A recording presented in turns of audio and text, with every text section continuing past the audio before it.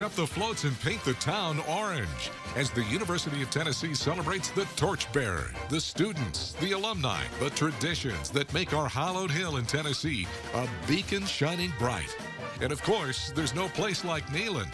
WATE 6 on your side has live coverage. Homecoming on Rocky Top, sponsored by the Volunteer Club and Y12 Federal Credit Union. Hi, everyone, and welcome to our live coverage of a Rocky Top homecoming. Thank you so much for being with us. I'm Lori Tucker. And I'm Amberly Carroll. We are so excited to be here. I feel like this sea of people behind us has grown so much over the last few minutes. Yes. Even it's been incredible. It's been awesome. It is a sea of orange and white. People are so excited to see the homecoming parade. This is such a tradition Absolutely. here. And as the theme suggests, there truly is no place like Neyland. I completely agree. There really isn't. And you pull up to it and it just has this regal feel about it, that there's something in your blood that just makes you excited to be here. So I'm so excited to be here with you today, Lori. I'm excited to be with you, and it definitely is in your blood. We're going to talk about your UT connection coming up a little bit later in the newscast. But first, let's go ahead and tell you where we are, because those of you at home have a wonderful view thanks to our live cameras here. We're in Circle Park at the Torchbearer. Absolutely. Let's talk about the parade route right now. Right, yeah. You know, and it's going to be such a great way for people to see it. I love how they direct it, and everyone can see it from a different angle. I mean, it's wonderful. Yeah, there's definitely a flow. The parade route goes down Volunteer Boulevard, and then it starts at Fraternity Park across from Tom Black Track, past the Natalie Haslam Music Center, the Art and Architecture Building, and then Stokely Hall. Oh, yeah, absolutely. And the judging location is just east of Lake Loudon Boulevard. Is that correct? Yes. That is so interesting. And downtown Peyton Manning Pass. I mean, you can't get more Tennessee than that. Peyton Manning Pass. Yeah. You've got to have the parade go down Peyton Manning Pass. Now, this has such rich Tennessee history. Of course, we're talking UT, and the roots go deep. The first homecoming was November 1916, and you are a sports fan. You know the game that was played then. Hey, I absolutely love it, and it wasn't a big offensive game. Obviously, the score was 10-6, but of course the Vols won, as we all know. Of course. But I just think it's so interesting how it's developed over the years. You know, we used to have a homecoming queen, and the last one, the first homecoming queen actually was Betty Walker in 1950. 1950. So cool. Yes, that was so neat. You know how excited she was. And University President Brown Ayers declared Monday a holiday after that game with Vandy, the 10-6 score, to keep celebrating. You know, Ayers was the namesake for Ayers Hall, the iconic building on the hill. Absolutely. There's just so much history, I feel like, surrounding this campus and homecoming itself. It truly is a homecoming, I feel like, and they really play it up, and there's just so much depth to it. I feel like people don't even know. And we've got so much going on. We have, like we said, the sea of orange and white behind us. And let's talk more about your experience. You guys may not know this because you're new to living East Tennessee. You just joined the WATE 6 on your side family. We're so happy you're here. Well, thank you, On every morning during the weekday at 10 a.m. Be sure to watch. But you are a UT grad. I am. I'm a UT grad, and that was a huge part in coming here. My husband and I were so excited to be back home. We were actually out in California, you guys. Wow. And I was just telling her about a funny connection that we had out there while we were there with a business owner who had a piece of the goalpost from the Alabama game last year. So cool, displayed in his shop all the way in California, you guys. That's how deep this bloodline runs. Did you ask if you could hold it? I absolutely did. I was like, I have to touch this. I was not there. I was crying on the living room floor. So. Oh, we're looking at pictures of you as a little girl. Yep, absolutely. Yeah. So Gatlinburg was a huge place that my family and I would go on vacation in different places. My dad, most of all of my family's from Jamestown, Tennessee. And so, you know, we grew up in East Tennessee coming here. We're from Nashville. And it's just a great place place to grow up, great place to be, and we're just so happy to be here, Lori. Happy to be here with you guys. We're so happy you are here. You have on the right shade of orange, and you did back then, too. You wore a lot of ball stuff. Absolutely, we did. You know, one year, my mom wanted to surprise my dad and wanted to paint. Of course, we all have like a bonus room and computer room. Right. So overnight, my mom painted the entire room orange and then did a border of Tennessee football of the wallpaper up top. Fantastic. And so we had a Tennessee room, and that's where you watched football. So, yeah, absolutely. She's the real deal, you guys. As beautiful on the inside as she is on the out, so and a UT grad to boot, like we said. Hey, there's one thing that is also really special. Absolutely. And it takes people by surprise sometimes, and that's the practice of the flyovers. Right. That's a big homecoming tradition as well. And we were just talking off cam about how loud that is. Yes. A little bit scary, but so much fun. You can see that right Absolutely. there. There are 4 T-38 Talon jet trainer aircraft. Again, they practiced today. It was a very quick practice. They are from Whiteman Air Force Base in Missouri. Absolutely, and it's so incredible how this tradition, again, we go on tradition, how this just keeps going. It's great. There's another UT grad who is on our staff. Well, we have a lot, but Dominic Webster is down along the parade route. He's been following the Pride of the Southland Marching Band. Dominic.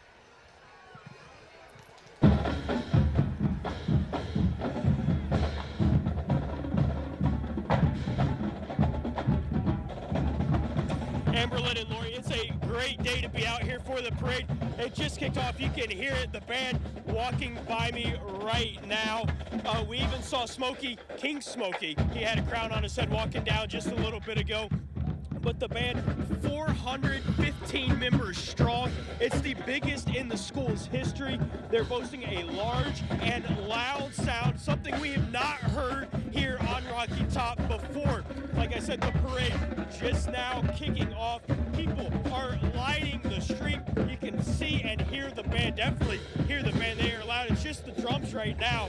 But people are lining the street, trying to catch a glimpse of not only the band, but also all of the floats coming down the street here in the next little bit. But I'll have much more on the Pride of the Southland Band coming up a little bit later in our show. For now, I'll send it back to you guys at Circle Park.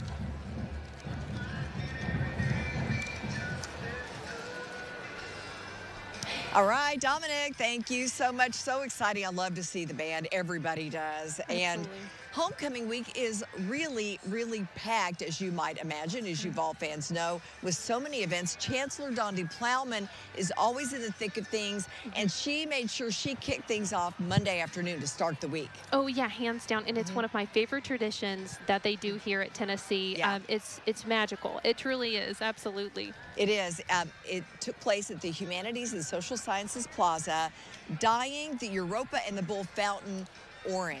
Absolutely. And it's such a spectacle when they first release all the orange, because it's like very concentrated, and then but it's really beautiful. It's really unique. I love it. It's definitely one of the signs, hey, this is homecoming and it's here. It is orange. It like is you said. bright orange. It screams orange. There's also food, lots of t-shirts to buy, a pumpkin patch. Right. You know, you got to have all kinds of orange. Pumpkins are orange. They fit right in, and it's fall, so that's perfect. All right, where are we with the parade? Let's see if we can look in a little bit and see how things are going. It's coming up in just a little bit. Again, this parade has been going on for such a long time. It's coming right around the corner. Yep, you feel the anticipation. Okay. Yes. Here we go. The MC has just kicked things off where we are. Everybody's getting really quiet now, getting ready. On this Big Orange Friday. To celebrate our first ever homecoming with a parade. The first parade consisted of the University Cadet Corps in dress uniform, led by the band. We continue that tradition today, 107 There's years later. Chancellor Plowman right in the thick of things. And we're just going to let you soak this in for a minute. There's no place like Neyland. Please join me in welcoming the ROTC Color Guard, led by our very own University of Tennessee Police Department.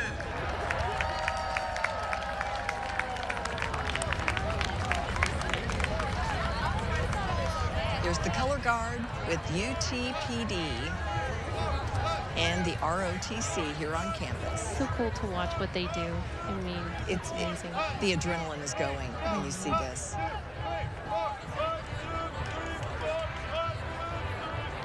And here comes Rocky Top. Yes. You bet.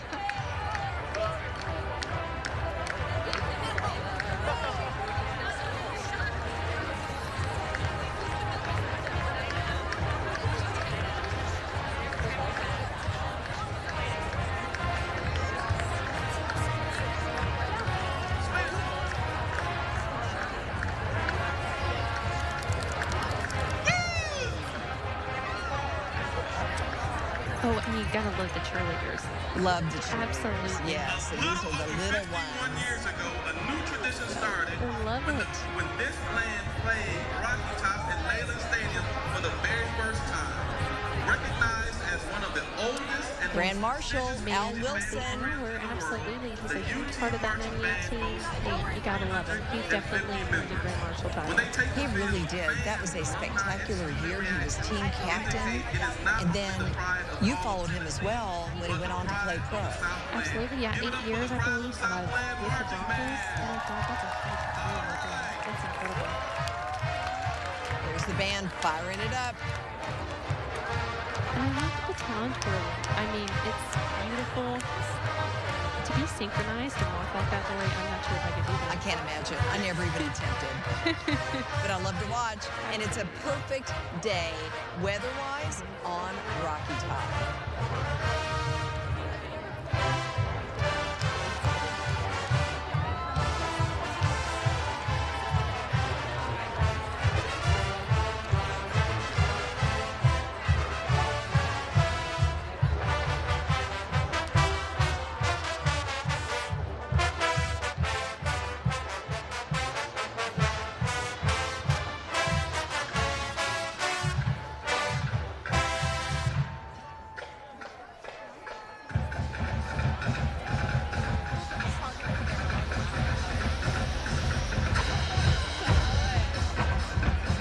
Oh boy, the pride of the Southland Marching Band. And I don't know about you at home, but when you see the drum major strut across the field at the game, wow, there's nothing like it. Almost doing a back bend. Right, It's great. absolutely. Woo, here we go, Rocky Top. One of the best out there, I gotta say. One of the best bands out there. For sure.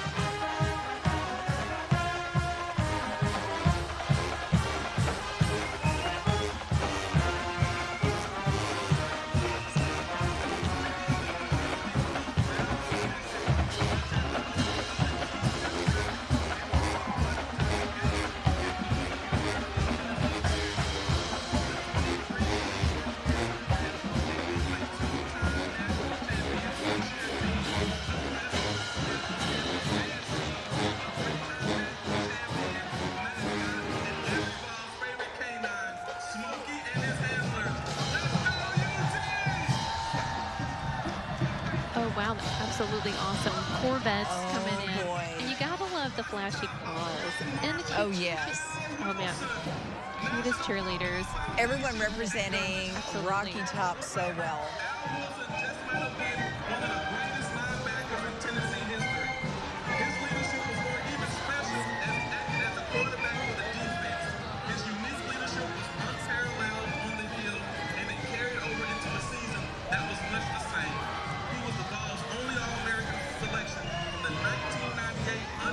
Oh, cheerleaders on the fire truck. Look at those. You gotta love it. Hi, guys. Go They Vols. look great.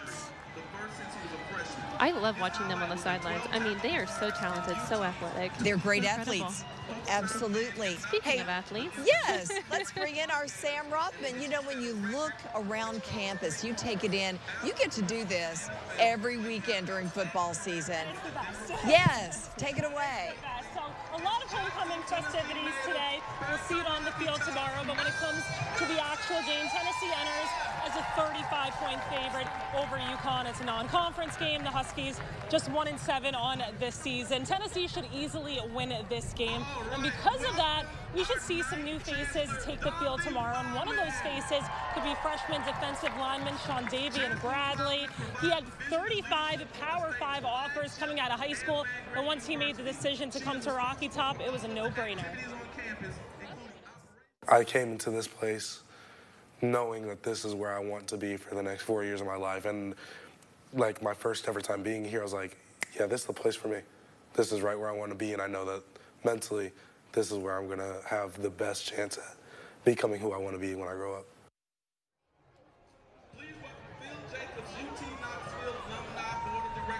And guys, when he grows up, he told me he wants to take my job. He wanted to be a sports broadcaster. Okay. And later on in the show, you'll see why he probably has a pretty good future in it, because I caught up with him. We'll hear a lot more later on, guys. That's How about he can work alongside you? Yeah, okay. Yes. Okay. We'll do a little team. Yeah, teamwork. I can totally see that right there. Thank Absolutely. you, Sam. Thank you. Thank you so much. Oh, my goodness. You know, earlier we were talking about Smokey Dog. Oh, I've got my pin on. I don't know if you can yes. see it. Okay, you have to tell your joke now. Okay, I have on houndstooth. Get it? Houndstooth. We're taking it back. Absolutely. I love Did it. you make I the love connection? it. Yes, I know. houndstooth. I think it's beautiful. Thank you. I love it. Thank you. I love it. We tried. It's perfect. Hey, everybody, this is the 25th anniversary of the 1998 season. We were talking about Al Wilson.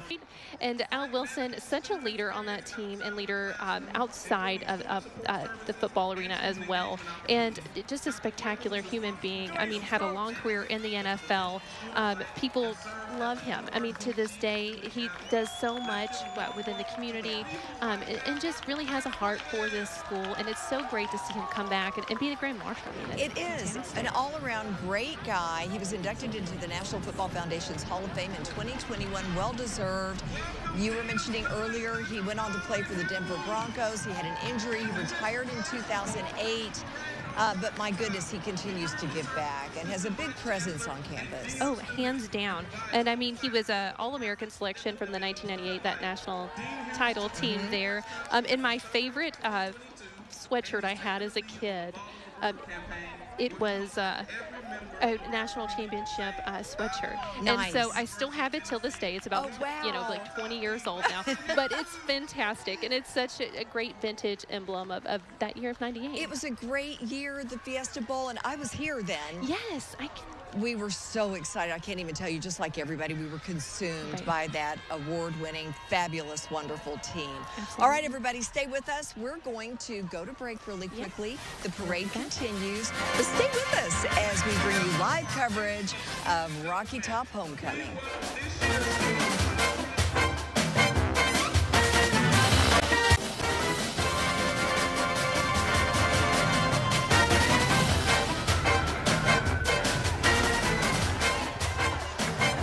All right, welcome back, everybody.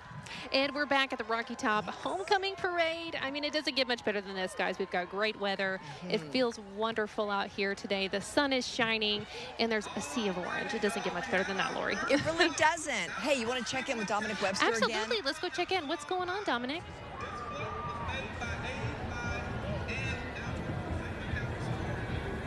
Hey, Amberlyn and Lori, I've heard Rocky Top about 6 times in the last 2 minutes with all the floats going by.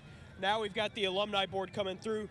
But I want to go back to the band for a minute. I said there were 415 of them. They were very, very loud as they walked by just a second ago. And you guys, I know you guys heard them, but I was able to speak with them before the football season even started to learn more about, you know, what it takes to build this kind of band. But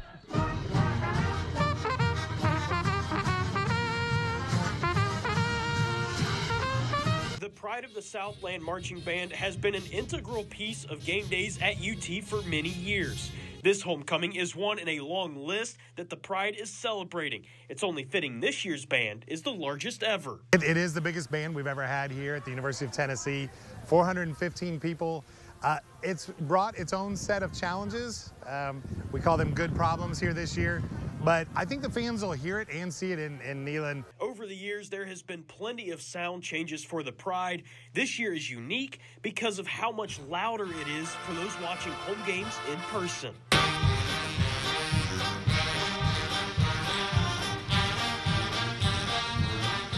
I'm just excited in general, like I said, because it's a bigger program this year and we're having more people, again, to kind of introduce them to this a little bit and kind of guide them through that process, and we sound loud. So that's very exciting because it's going to be a different sound and it's a hefty sound. So I'm excited for us not only to play that, but for everyone else in Neyland and in Nashville to hear that. So that's exciting. A long-standing member of the volunteer community, Sterling Hinton, also known as Sterl the Pearl, is an added piece of the band, helping to hype up the crowd during play stoppages. I compliment the best band in the land, the Pride of the Southland Marching Band. And to be a part of anything they're doing is one of the hugest honors ever bestowed upon me.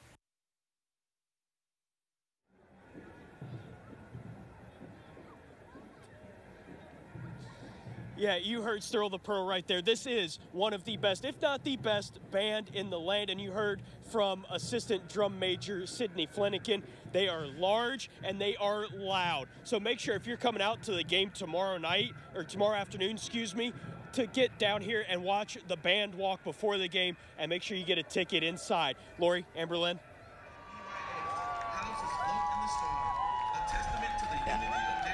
Thank you so much. That was an awesome story. I love that. It was. tells how much hard work is put into these game days that goes in that sometimes, I mean, you can hear it, but sometimes goes unnoticed. You know? I know. It's It really wonderful. does. So we appreciate that. Dominic, thank you. Now we have our Sam Rothman back with more on that special freshman you were telling us about earlier, who really has his eyes on the future. He does. Sean Bradley's from Michigan, so after an 11-hour trip from Michigan to Tennessee, he felt that his energy shifted as soon as he got to Knoxville, and shortly after his first visit, he committed to the Vols. I caught up with the 4-star recruit to talk about his first year on Rocky Top, and of course, I had to start by asking about that first Vol walk here in Knoxville. I don't even know what was going through my head. The atmosphere in Knoxville is crazy, and I don't think there's no place in the entire country that's like Knoxville when it comes down to the stadium, like Neyland being as big as it is, the fans getting up to 110 decibels. Vol walk, even with my noise-canceling headphones on, all you hear is the screams of Vols fans. It's a crazy atmosphere, and I love it. What makes those fans so special? Is it the amount of them, their energy? What is it? I think it's just their love for Tennessee football in general, or just Tennessee in general. Like, I know at times on social media we have to stay off of social media because they're gonna love you when you're doing amazing, but when you're not, they're gonna. They'll let you know. Yeah, they'll let you know when you're not playing too good. The fans here are just, in all college sports in general. I don't like watching professional sports as much as I like watching college, because the fans are what make it. You are redshirting this year, but you are involved on the field, on the sidelines, on the bench. We have videos of you showing off your dance moves, getting the team hype, getting the crowd hype. Why have you taken on that kind of role? Growing up, I'd always been that kid that was like, I want to do whatever I can to help. Like, even in like just regular world, not even just athletics, I've always been like that person to my friends where I'm like, hey, if you ever need anything, I got you. Like, I'm here to help you regardless. Like, we're family. So now that I'm in college, in the college football realm, these are my brothers. I'm going to do all I can to help them, and I know that it's a big deal. It's a big deal on the sidelines to be hype and give people energy, because the energy on the sideline is what's going to be translated onto what's on the field.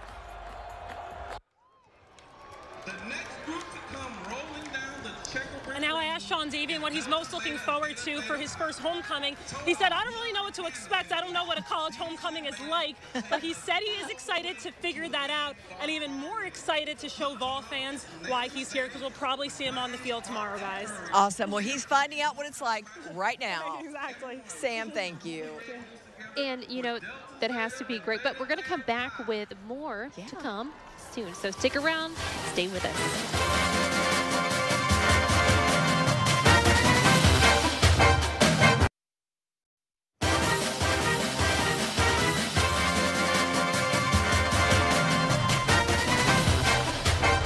Welcome back, everyone. We are with Mary Jo Collins, who definitely bleeds orange. You were a UT hostess, which is such a wonderful honor. And you're now a pharmacist, and you ran over here to join us. Yes, I did. Thank you, Silas, for working for me. Thank you, Silas. Yeah. Nice shout out there. What does it mean to be an alum and come back to homecoming and see this sea of orange each year and just feel that? Well, homecoming week is so special. I mean, I live locally, so I come to campus a lot for the sporting events, of course, go ball hoops.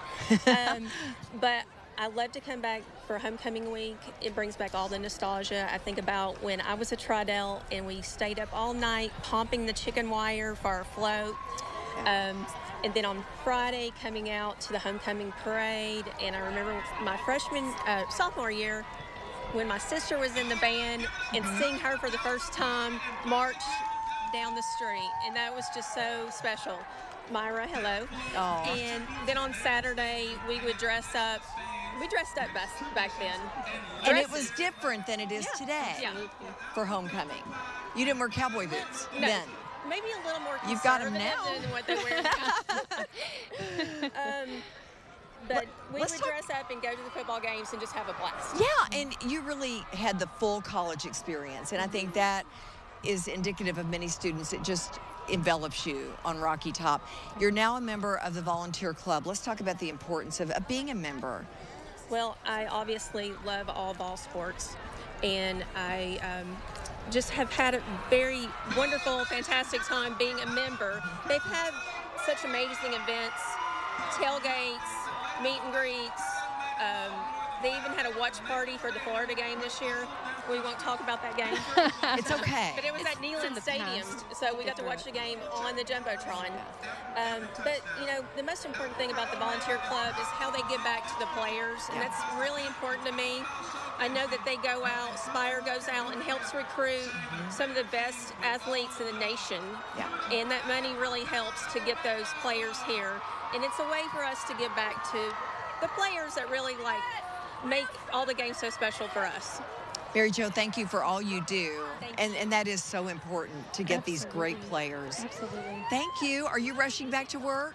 I'm going to try to. Okay. All right. Thank you so much. Go Vols. Send our best to Silas. Thank you so much for joining us, Mary Jo. Oh, goodness. Yeah, when you see people like that, and the volunteer club is so important in the program itself. Right. And one of my favorite things about college athletics is the opportunity it gives these young people to go to school, pursue their dreams, and not only athletically, but academically, and where you go afterwards, and as a Vol, where you make an impact. And that's so huge. It's so huge. It really is, and it's great discipline, and being a Vol on Rocky Top gives you entree into a lot of different parts of the world and the country, and I think it's just a great thing. We're proud to be here to bring you live coverage of homecoming here on Rocky Top. We're right outside Neyland Stadium. Happy that you were a part of our coverage today. Thanks so much for joining us. Thank you so much. It was a great time. I loved it. Absolutely. Let's do it again. Let's do it again. We got to do it next year. Bye, everybody.